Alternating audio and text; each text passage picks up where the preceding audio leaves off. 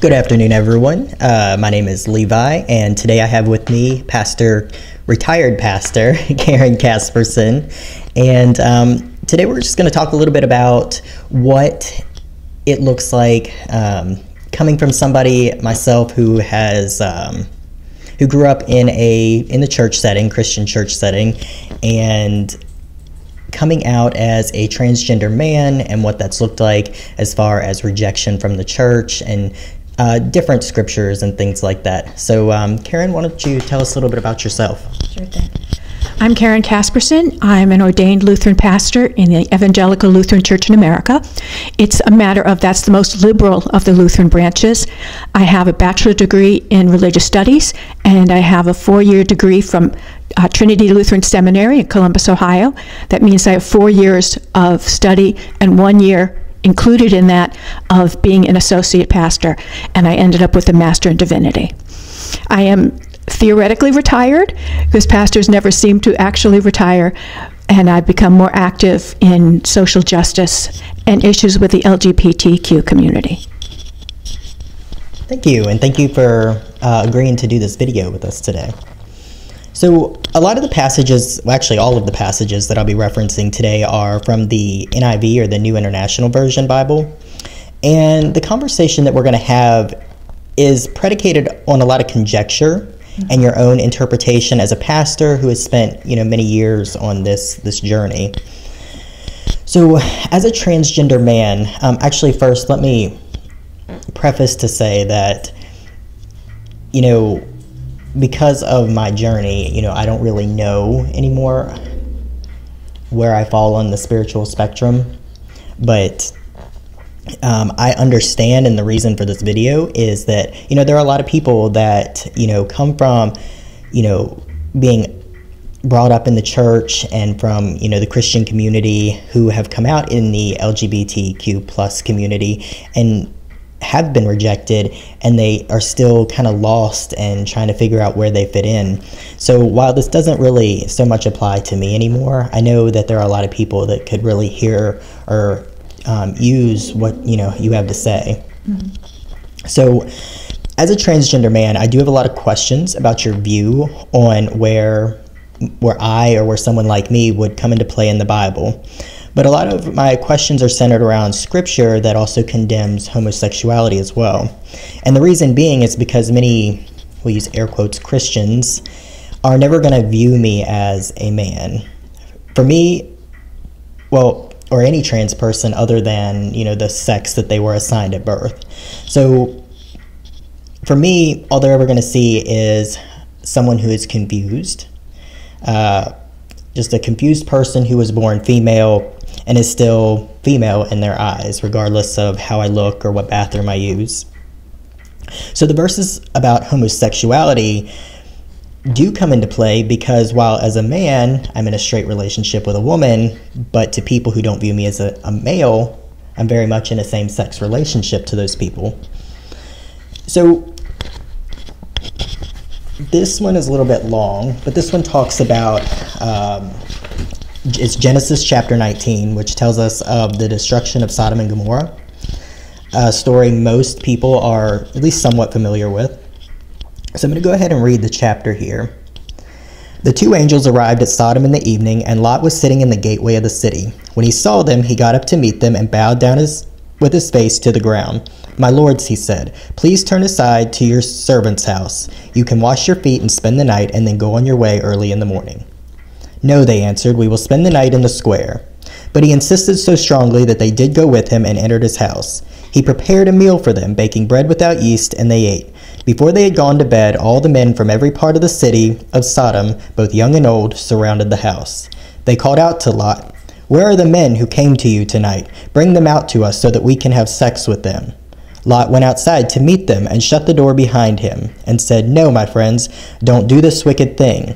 Look, I have 2 daughters who have never slept with a man.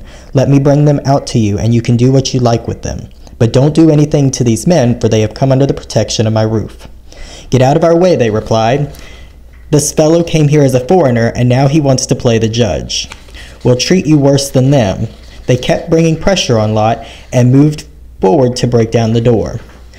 But the men inside reached out and pulled Lot back into the house and shut the door. Then they struck the men who were at the door of the house, young and old, with blindness, so that they could not find the door. The two men said to Lot, "Do you have anyone else here, sons-in-law, sons or daughters, or anyone else in the city who belongs to you? Get them out of here, because we are going to destroy this place. The outcry to the Lord against its people is so great that he has sent us to destroy it."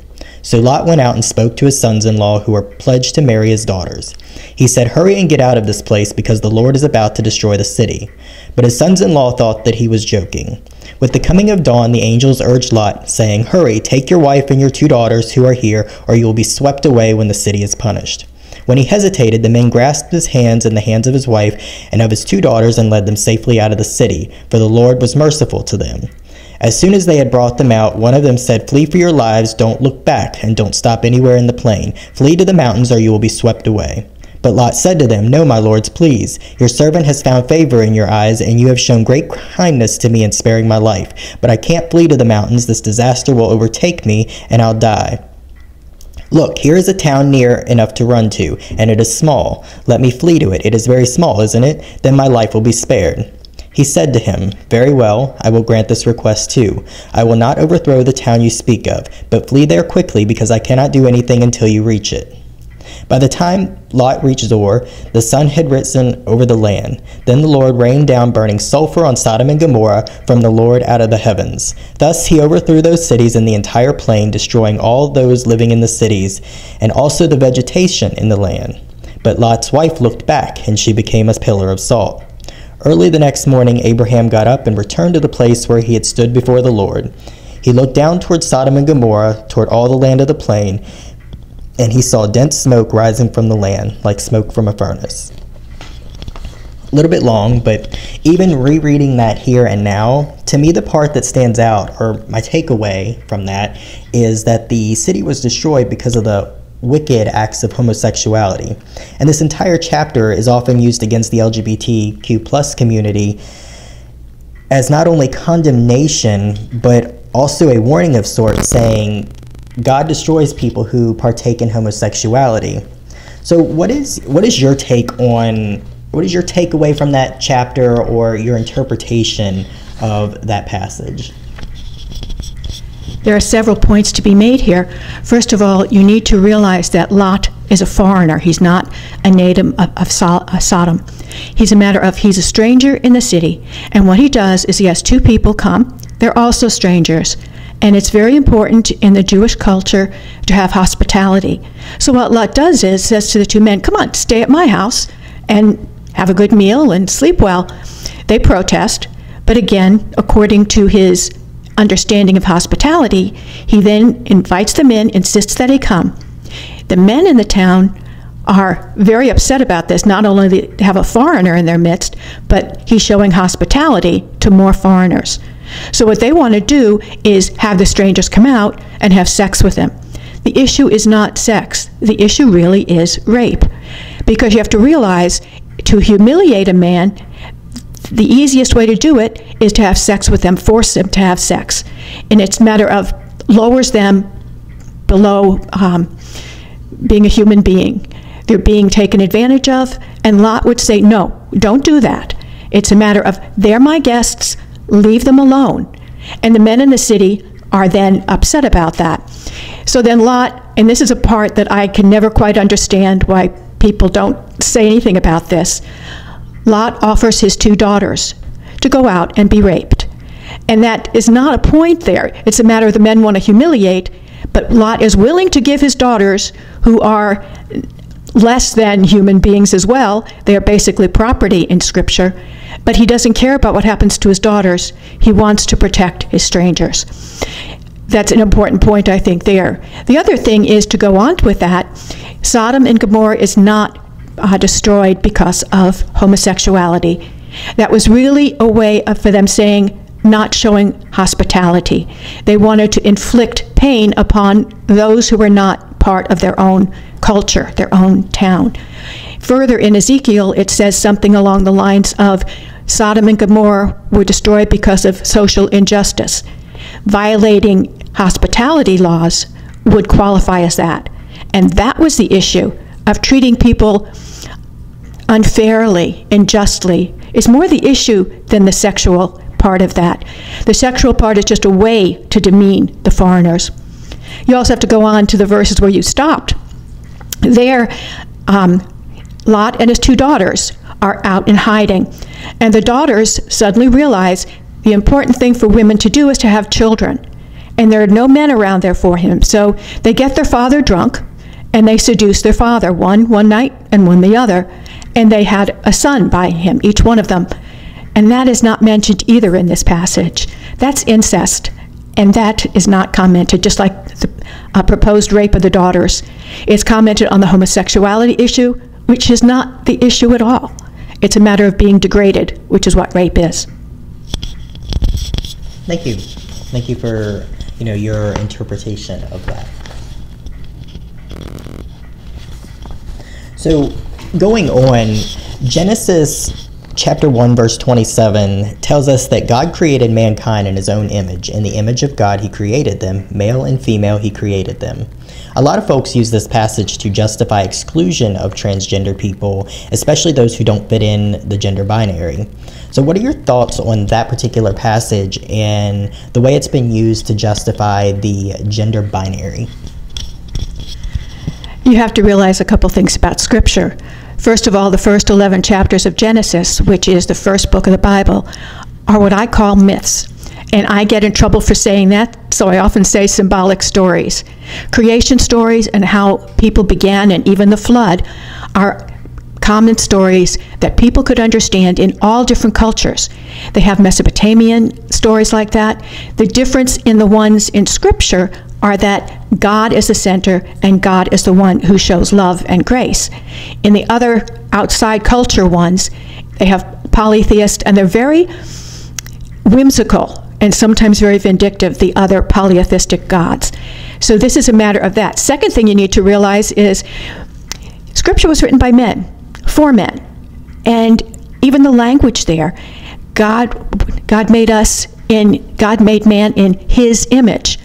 That's the patriarchy, the male dominance of all through Scripture. All the books of the Bible were written by men. So therefore, considering the culture at that time, the women were less than anything. So men were considered higher. And that's just a symbolic thing. The other thing you have to realize is that Scripture was not given to people to write down with a magic finger and God wrote the whole thing. What I believe as a Lutheran is it's an inspired Word of God that is subject, you have to realize, the Bible was originally oral tradition. Eventually it was written down, and people do make mistakes when writing. And when it was copied, we don't have any of the original scriptures to begin with. So we have pieces we put together. It's been copied. Now, I bet if you looked at my handwriting, you might just not be able to read all of it and put in your own interpretation or assuming what I would say. So that's part of it. Then you've got to realize it's copied and translated in different languages. Scripture, it may come shocking, is not written in King James English. It's a matter of coming from Greek and Hebrew, so it's had that possibility of mistranslation. So you consider then the time it was written and the fact that it was written basically symbolically. Superior beings are at that time considered to be male. Therefore, God must be male. But let's fast forward to the New Testament, Galatians 3:28. This is written by Paul after the time of Jesus. Jesus tore down barriers between people, and Paul commented on it. In Christ there is no east nor west, Jew nor Greek, male nor female. So I think that counters that verse, which is part of a symbolic part of Scripture. And the words in Galatians are quoting Jesus, and Paul's interpretation of Jesus. And I think that's more important than that one verse taken out of context. Thank you. One particular passage that was thrown directly at me was Deuteronomy 22:5 that states, "A woman must not wear men's clothing, nor a man wear women's clothing, for the Lord your God detests anyone who does this." So what is your interpretation of this passage, and what do you think about the way that it's used to condemn those who are transgender or non-binary, or even those who enjoy drag and cross-dressing? And I'm also really curious how the Bible could possibly determine or differentiate what's considered male or female clothing, given how much that's changed over the years. First of all, you have to realize that both men and women at that time wore tunics. Men did not wear pants. So it was a matter, how can they make a statement like that? What does it mean to be in men's clothing or women's clothing? It certainly changed. You and I are both sitting here in pants. So that means neither one of us is dressed according to that. How many children love dressing up in costumes or playing dress up as little girls? What does that mean? There's a pastor out there now who's very right-wing, who is saying that women should throw away all their pants because it's not in the scripture, and that husbands should take their pants, the women's pants, and throw them out or burn them. And if their wife protests, that's an argument worth having, and he should win. What does it mean? What is tradition at that point? Also in New Testament scripture, it talks about a woman should not wear her hair loose. That's why for generations women wore hats in church. The point at the context was, at that point, women who wore their hair loose were advertising the fact that they were prostitutes. The women were to wear hats in church in order to show that that was not their profession, that they did not subscribe to prostitution. Today, it's totally irrelevant. I certainly do not have that kind of activity in my life. But again, what does it mean to be dressed up? Changes from generation to generation. It's cultural. Thank you.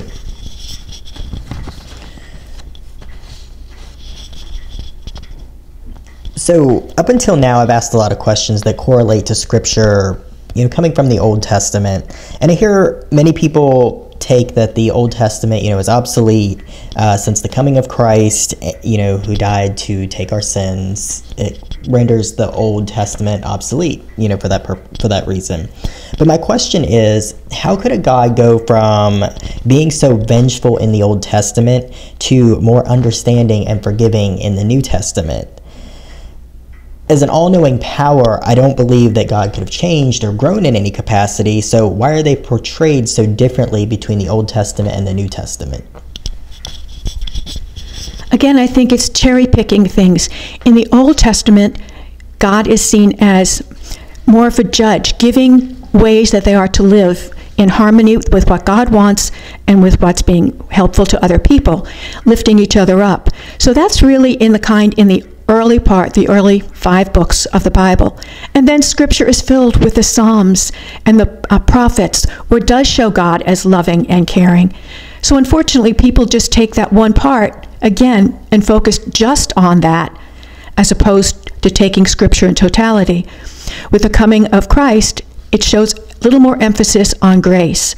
And if you remember that Jesus is fully divine and fully human, so Jesus is showing the loving and understanding and merciful way that God treats people, and that we can see it firsthand.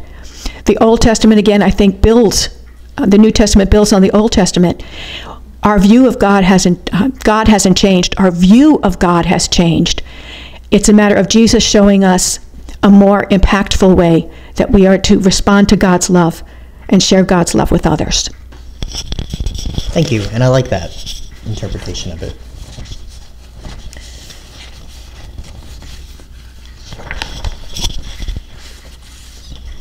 So while the Old Testament spoke a lot more to homosexuality and the like, it is still referenced some in the New Testament. So 1 Corinthians chapter 6 verses 9 through 10 states, "Or do you not know that wrongdoers will not inherit the kingdom of God? Do not be deceived, neither the sexually immoral, nor idolaters, nor adulterers, nor men who have sex with men, nor thieves, nor the greedy, nor drunkards, nor slanderers, nor swindlers will inherit the kingdom of God." And then again in 1 Timothy chapter 1 verses 8 through 10 states, "We know that the law is good if one uses it properly. We also know that the law is made not for the righteous, but for lawbreakers and rebels, the ungodly and sinful, the unholy and irreligious, for those who kill their fathers or mothers, for murderers, and for the sexually immoral, for those practicing homosexuality, for slave traders and liars and perjurers, and for whatever else is contrary to the sound doctrine. And then again in Romans chapter 1, we read about God's wrath against sinful humanity, and tucked in there in verses 26 through 27, we see homosexuality once again referenced as sinful in nature. The scripture states, "Because of this, God gave them over to shameful lusts. Even their women exchanged natural sexual relations for unnatural ones. In the same way, the men also abandoned natural relations with women and were inflamed with lust for one another. Men committed shameful acts with other men and received in themselves the due penalty for their error." So these three blocks of scripture are further quote-unquote proof for many that homosexuality is wrong and goes against God's will because it is explicitly called by name in the New Testament. So I'm curious of your takeaway and interpretation of those verses. First of all, you skipped over the Gospels. Jesus says absolutely nothing about homosexuality. Jesus was loving and inclusive of all. And again, you have to remember, sex at that time was more about procreation than recreation. So if you're talking about sex between two men or two women, you can't produce a child. So it's a matter of going against that, what it's to be. I want to go back to Sodom and Gomorrah. The word sodomy comes from Sodom, and what it means is anal sex or oral sex, which also can occur between two men and a woman in a marital or extramarital relationship. Here also in these three scriptures you talked about, it also talks about fornicators, which is consensual sex between an unmarried man and an unmarried woman. So they're a whole different set of understanding if you understand the meanings of the words, the definitions, and it puts a whole different aspect on it. Again, it goes into why pick out those particular issues when there are so many others there. I bet there's some people who condemn homosexuality who are greedy and do all things in those others listed. Also, in 1 Corinthians, you cited that verse, people who are knowing Christians forget that 7 verses later is 1 Corinthians 13, which is often known as the love chapter, which talks about how we are to love one another. And the greatest of these are hope, faith, and love. And the greatest of these is love. So doesn't that kind of counteract the condemnations in earlier verses? Also, what you're reading is maybe a couple pages. I have to tell you, my Bible has about over 1,000 pages. So to have a few verses picked out of context, probably mistranslated, and use those to condemn anyone is just ludicrous. The rest of the Bible, to me, speaks very clearly about how God wants us to be, as shown through Jesus. Loving, accepting, showing grace, being merciful to one another. And the verses that are picked out of context are about condemnation. And I don't think that's God's point of view at all. Thank you. So while my own situation obviously is unique to me, the underlying theme of my situation, which is rejection due to religious beliefs, is not at all uncommon. The same verses that are used or were used against me by my own mother, no less, are the same verses used to judge, condemn, and alienate and ostracize people within the LGBTQ community by so-called Christians. You know, my own mother sent me every Bible verse imaginable that was used to condemn homosexuality or that she felt was condemning of being transgender. She even took it upon herself to, with anointment oil, to put a cross on all 4 of my bedroom walls. And then that was right after I came out. And then she also took it on the outside of my bedroom door and wrote Jesus vertically on the outside of my bedroom door. And I didn't find out till a little bit later when I actually went to move out, but she had also placed a Bible under my mattress. And all of that kind of felt a little bit like she was trying to exorcise some sort of demon out of me. So I'm going to ask you to try to get in her head a little bit, if that's possible, and tell me why you think she might have done that, or where you think that reaction was coming from. I have to laugh at that, I'm sorry. Anointing oil is used as a sign of Jesus. It's used for healing, and that's why I guess she wanted you to be healed. And Jesus on the door, so maybe every time you entered your bedroom, you could see and remind of Jesus. The Bible under the mattress, I'm sorry, you're going to get it by osmosis. It just ridiculous. Where she's coming from, I think, is, especially these days, it's important to have the upset by change and want things the same or the way they've always been. If you want to go back out through history, that's what's been used against Jews, to go against them. I have, I guess, basically a minor in Jewish history, and that shows very clearly how Scripture has been used to demonize the Jews as well. So it's a matter of Scripture can be used as a weapon for almost any situation. I'm a woman pastor, and I have heard my share of condemnation about what I do. But it's also a matter of, I think people need to know they're right, have something to hold on to. Our world is getting so changing by the minute. Look at social media or the news, and things happen in real time. And it's scary. The world has changed. We're no longer a manufacturing society. We don't do coal mining very much. So people want to hold on to that because it's safe and secure, that they want that again. Their lives are changing. It's not the way it was in the 50s when I grew up. And there is a desire for simplicity and no change. And unfortunately, those, I think, in the LGBTQ plus community, it's a matter of they're the victims of that, because people were not that well known before. It was, in the closet, and therefore people didn't have to face it. And now it's different, that Jews and people of color, same thing. It's just sexuality is more of a charged issue for folks. It touches closer to home, and therefore is against their expectation of what is normal. And that's, I believe, what your mother was upset about. She wanted you back, the one with the female assigned at birth. You were no longer her child in her eyes. Thank you. I know that that's all, your interpretation, but I appreciate that view. So what do you think about, as a pastor, what do you think about those, the actions that she took in relation to me being transgender?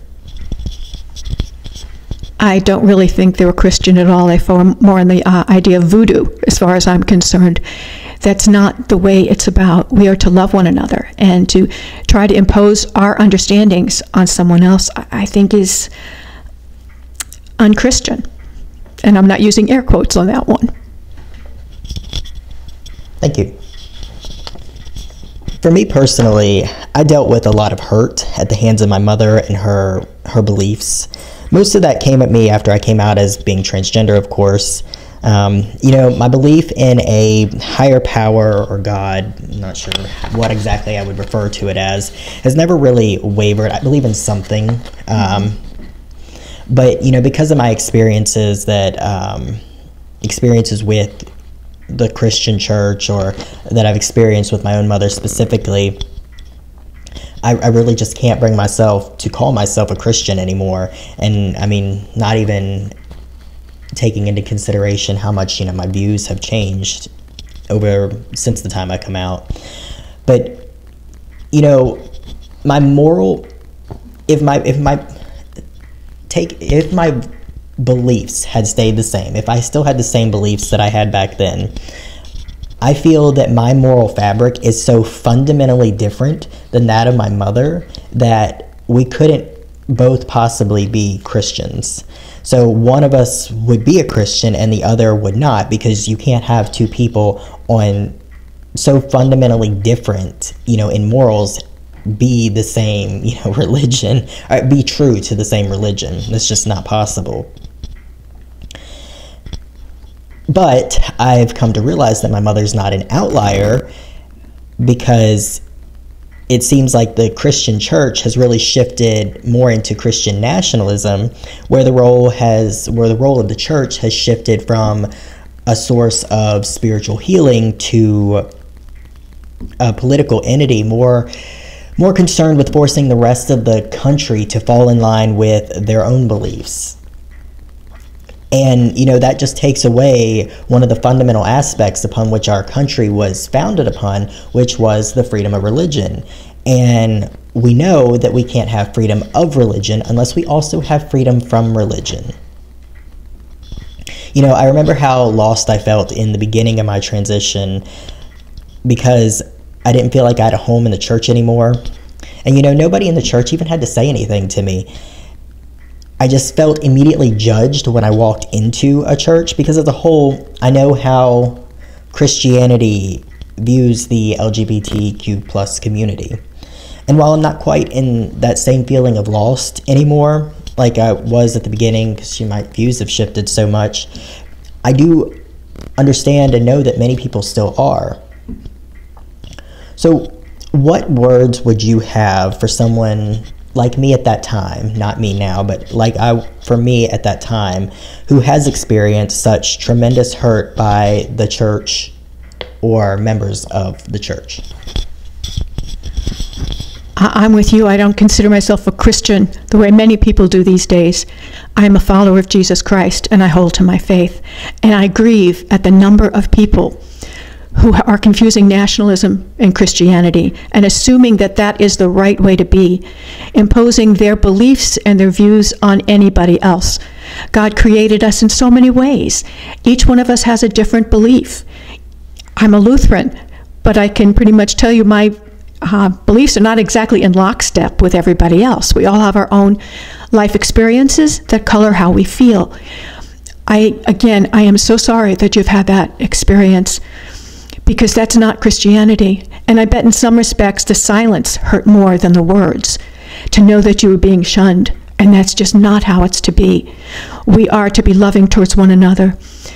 Some of the best Christians I know are atheists, and it's a matter of what you truly believe, not in lockstep with what someone has told you to believe. And I think in some cases these days that there are those who either manipulate people to believe the way they want them to for their own benefit, whether it's money or power or prestige. They encourage people to follow blindly. And that's not how we are to be. We are to be love and understanding. It's easier to keep people in line if you frighten them. And that, I think, is what's happening. People want it to go back the way it was. They want simple. They want easy yeses and nos. They don't like ambiguity. And I think that's part of what's happening. And when people don't know how to act, they act the way they're being told. And I think with sexuality, that's such a subject with religion so dear to people that if the world is changing, they want something that is beyond their understanding. It's not their frame of reference. And I think it lash out about that. And how sad that is. We as Christians should be the loving ones, not condemning and judging others, because that's not what God does to us. God loves us just the way we are. We're not condemned. We're loved and accepted and shown grace and mercy. So what would you say to someone either in my position or a similar position if they still wanted to deepen their relationship with God or a higher power, but they couldn't bring themselves to attend church or a formal religious institution? I wish I had a better answer for you on that. Because unfortunately, if anybody, some of them have the very extreme views like you've experienced. Other churches tend to just ignore the issue and might quietly avoid people. When I became divorced, I experienced that. I called it the leprosy of divorce, because people then shunned away from me as if my marriage breakup would somehow rub off on them. And that, I think, is partly what happens. There are churches out there. If in the mainline denominations, I can't quite say the same for the non-denominational churches, because they tend to have more conservative views. In the Lutheran Church, for example, there are congregations called RIC, Reconciling in Christ, which openly say that they embrace the LGBTQ plus community. They're few and far between.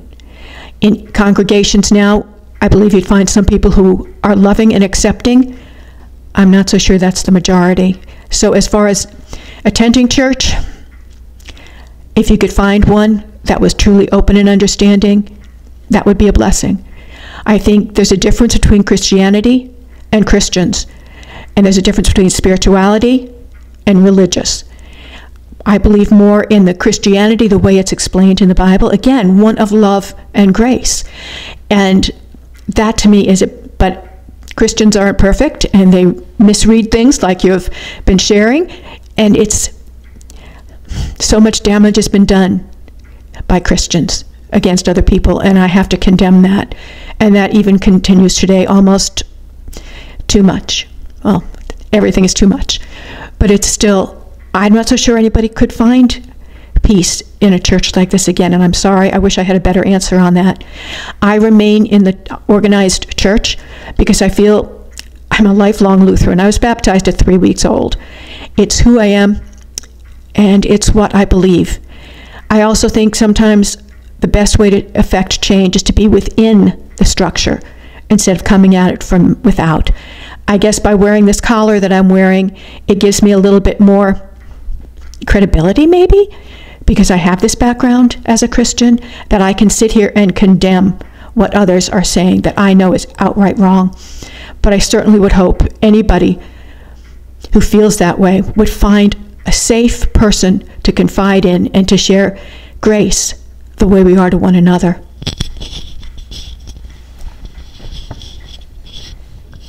Now, if you had a Christian come to you whose child had come out as gay or transgender, and they wanted to meet with you as a pastor because they were struggling to accept their child because of what the Christian church as a whole preaches and what the Bible insinuates in its current format, what would you tell them? This is your child. You know who your child is. And that, I think, loving is the most important thing that we need to accept and try to understand. And if nothing else, try to understand. Ask the questions, I suppose. Why do you feel this way? Explain what's going on. And then, even if there's confusion, try to stay with it. And remember, love trumps everything else. And that's what's most important. This is your child. Don't ever forget that. Same child you've raised. Just a different understanding now. Thank you.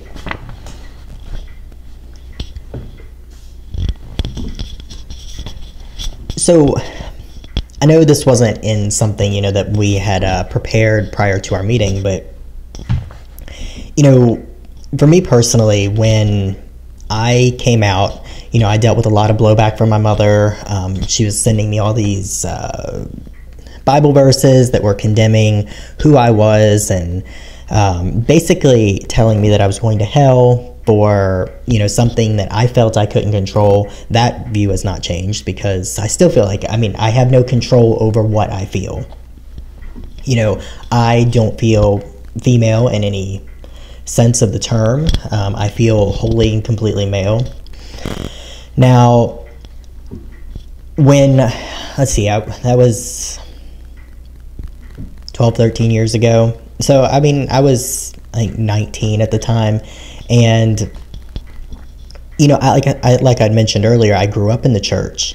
I started going to church with my babysitter when I was 3. I was baptized in a Brethren church. And then at some point I switched over, I think it was about 10 or 11, I switched over to going to a Methodist church with my dad, was confirmed into the Methodist church. And then I've attended various non-denominational churches, a couple different ones since. Now I stopped as a teenager, especially as I come into this new understanding of myself. But even though I had stopped attending church, my beliefs were still very much a big part of me. I still believed in the Bible. I still believed in God. And to see all of these Bible verses that were condemning me for who I was, for something I could not control, mm-hmm. it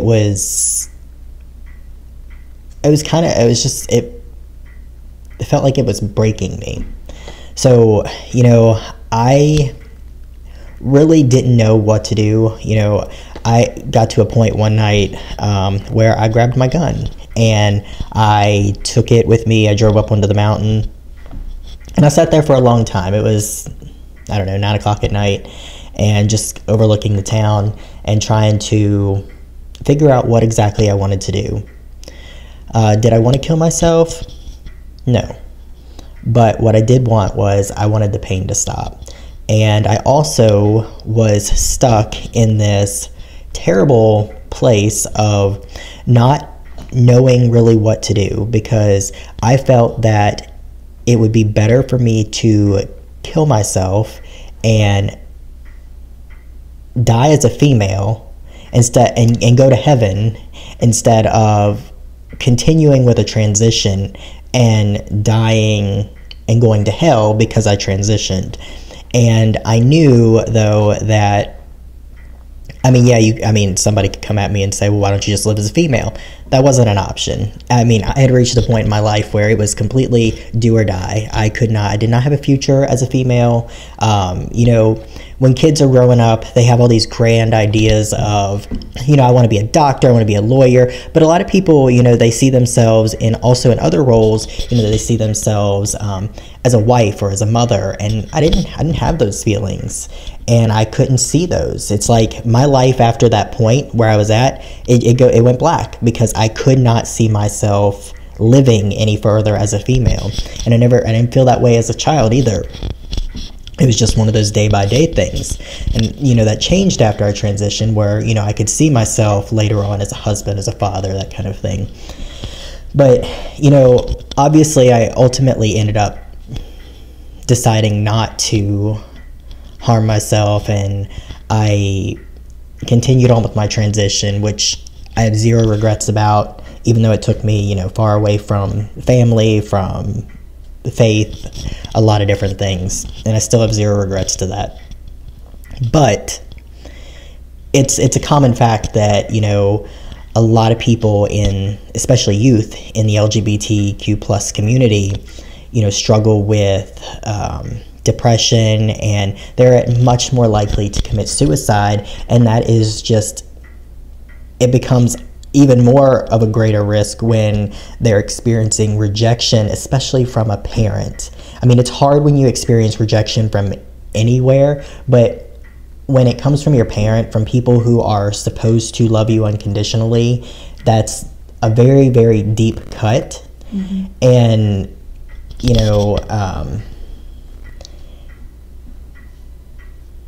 so I certainly understand what puts someone in that position of feeling like it's just better to end it, because I was there.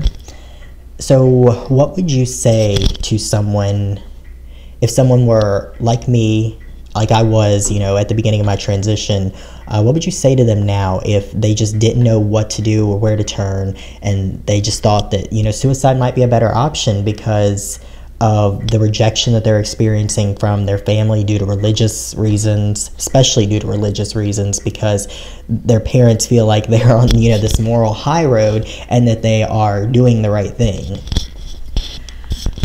First of all, I'm sorry that you had that feeling, but I can understand with the rejection you were feeling, particularly from your mother, that has got to have been a very deep cut. I'm just very grateful that you made the decision to continue on and follow who you are as a man, and I appreciate your courage and bravery in doing this as well. As far as one of the songs from Beauty and the Beast, Gaston, the very masculine person, was trying to rescue the woman he wants to marry from the beast. So he riles up the townspeople and tells them to kill the beast. One of the lines in there is, "We always fear what we don't understand." And I think that's part of it. You were stepping outside your mother's comfort zone. And how sad it is, it came from a family member and the church. That's a double blow. So it's a matter of, I'm glad you followed your path. Someone else being in the situation, I hope they find someone who can embrace them the way they need to be, physically, emotionally, whatever happens. I'm very worried about our school districts, some of which are requiring counselors to tell a parent, children have so few places to go that are safe. A teacher or a counselor, a pastor, should be a safe place where they can share their feelings. Unfortunately, we're losing that.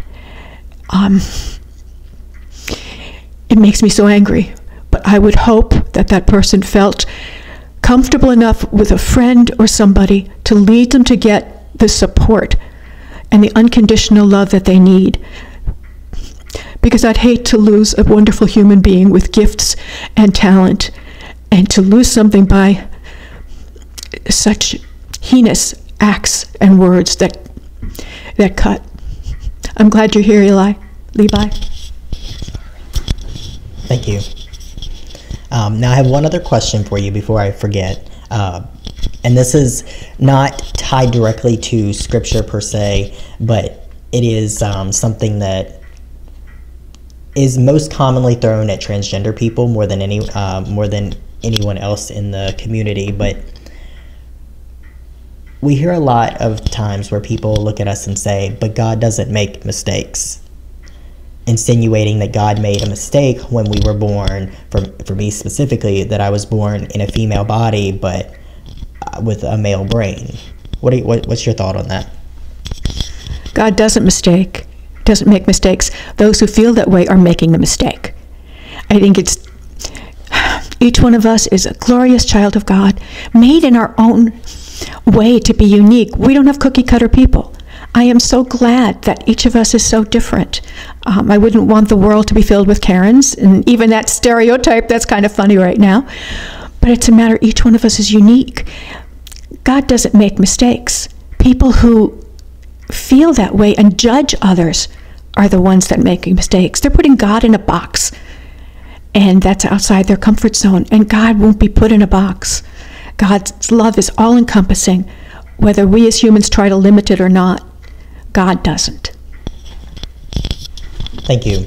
And thank you for your time today. I appreciate you being willing to sit down and have this conversation, and so that, we can, let others out there know that this is not all Christians' view, and it's not, if you believe in God, that's not necessarily their view of it either. Just thank you. I appreciate that a lot. I want to thank you for this opportunity, and I want to say how sorry I am at the church and Christians who say they believe in condemning. I'm sorry that's happened to you and to anyone else. It shouldn't be. I see God as a loving God, and the churches should be embracing, Christians should be embracing everyone else. And I'm sorry that that's not been your experience. And thank you for this opportunity. It's been great. Thank you.